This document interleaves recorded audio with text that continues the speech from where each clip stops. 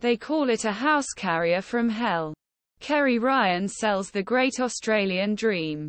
But he says he excuses customers a truckload. A mother now lives in a tent. Warns others not to give her your money. Laura Cresswell is homeless on a land half an hour north of Gympie in Queensland.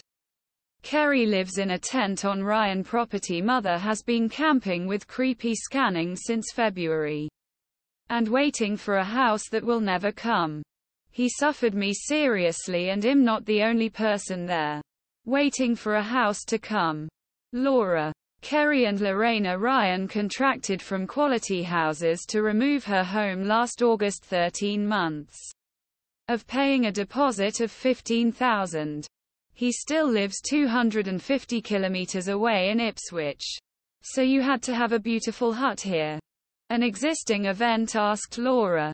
I have to make a beautiful small cottage with a beautiful front deck. The approval of the council came in May. But Laura did not make her an appointment. Although Laura has repeatedly wanted her home to be delivered. Laura said he would start to make money from the last bill due to delays. Kerry says H is not doing anything wrong in any of these cases. Kerry Ryan speaks to the current issue correspondent Zarisha Bradley. Kerry, are you the king of the excuses? We are in a sector that is busy. If it rains, it is holding things for months. Said. Welcome to anyone who comes here and read my files. H is breaking point to get us away. Said. But the problem is that he chose the wrong person and we don't go anywhere. Description from the spokesperson of the Queensland Building and Construction Commission, the QBCC.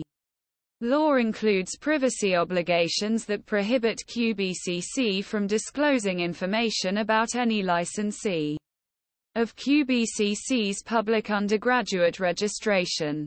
Therefore, it will be inappropriate for QBCC to give advice on this issue.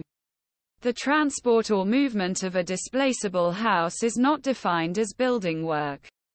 This investigation can be directed to the best relevant local government authority.